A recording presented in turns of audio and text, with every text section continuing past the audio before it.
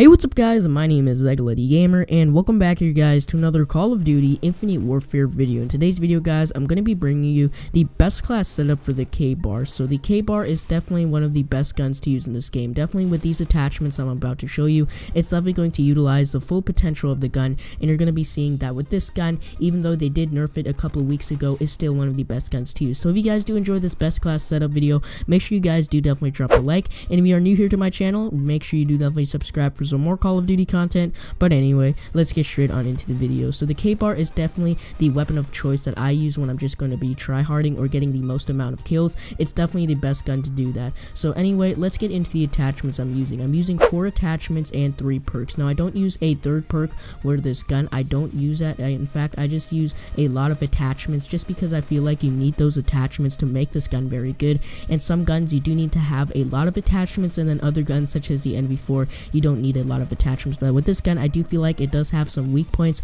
that it makes it a little bit ugly without attachments, but with this attachment setup, it's definitely going to make this gun a very strong one. So anyway, let's get to the attachments I'm using. So the first attachment is the red dot sight. Now the red dot sight is something that I like to use a lot with the Kbar, just for the fact that the iron sights are not very good. They're not very clear for me, and I have a lot of trouble killing people from a longer range just because the iron sights are mainly just used for close range distances. So that's why the red dot sight or even the elo sight is definitely going to enhance your accuracy, and you're going to be seeing that you're winning gunfights from a longer range. So that is the first attachment I'm using for this gun. Now the next attachment that I use is quick draw. Quick draw is definitely an attachment that I do like to use on any kind of gun just because it allows you to win the gunfights, and increasing your chances of winning a gunfight is something huge in Call of Duty. And trust me, once you get the first shots on the enemies, it's definitely going to be very easy to kill them, and it's definitely going to increase your chances of winning a gunfight. So quick draw is definitely the attachment that I like to use.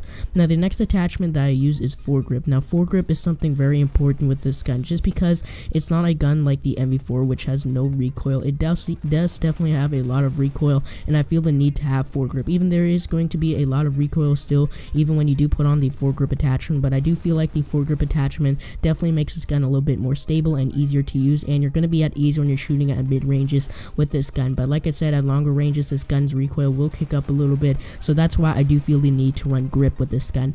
Now the next attachment that I'm using is a favorable attachment of mine when I'm using assault rifles, and that's going to be stock. Now stock is something very good when you're peeking around corners or when you're just at a longer range gunfight. It's definitely going to give you an advantage when you use stock because it increases your maneuverability, and when you do that you're just a lot more mobile, and when you walk around, and the ability to also run and also be a little bit more accurate when you're aiming is just something huge, and it's definitely going to help you out with assault rifles mainly. I don't use this attachment with SMGs just because it doesn't really help me out as well, just because with an SMG you're mainly going to be in close range distances and pretty much strictly only that. But with an assault rifle, of course, it's definitely a big benefit when you throw on stock because it allows you to peek corners very easily, and you're definitely going to have an advantage in gunfights. So that is pretty much the attachments I'm using for this gun. It's definitely a very solid attachment setup, and definitely with these 4 attachments it will definitely bring out the full potential of the gun. Now let's get into the perks that I'm using. I'm not using a lot of perks just because I sacrifice a lot of attachments, just because I feel like you need those attachments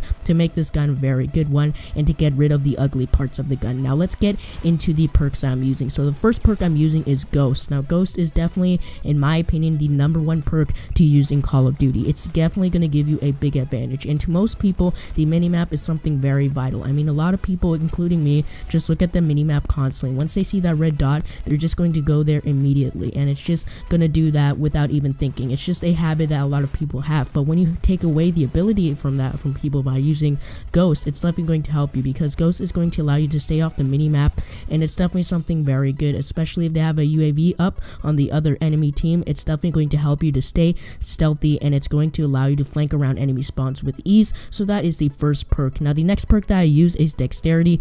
I just like using Dexterity just to reload faster. It's definitely something that I do like to use with the Kbar, even though the Bunker Buster variant, which is the legendary variant, does already come with extended mags.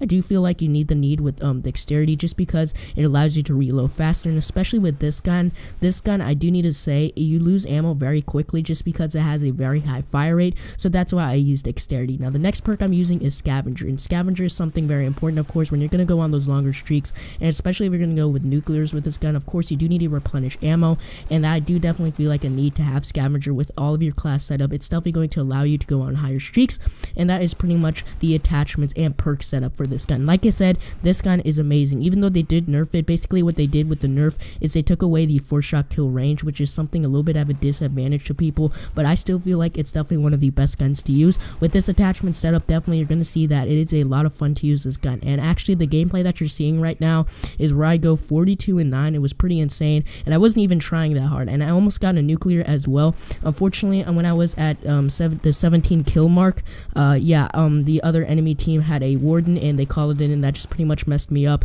and then I couldn't get the nuke, which was kind of sad a bit. But I mean, I'm still happy with this gameplay. I think it was pretty good. I mean, you can just see the sheer power of the Kbar, of how good of it is in just any type of range. But definitely the strong points of this gun is close range. In close range engagements, this gun just absolutely melts as a slapper. I do need to say it's something very good, and that's what really makes this gun better than the MV4, is it's really good at close range distances and medium range distances. So that's pretty much going to be the class setup for the Kbar, guys. I hope you did enjoy the video. If you guys did, make sure you do definitely drop a like, guys. That would really help me out. And if you guys are new here to my channel, make sure you do definitely subscribe for some more best class setups and tips and tricks in Call of Duty Infinite Warfare, and I will be catching you guys in the next video. So God bless this nation. Peace out, guys. Peace.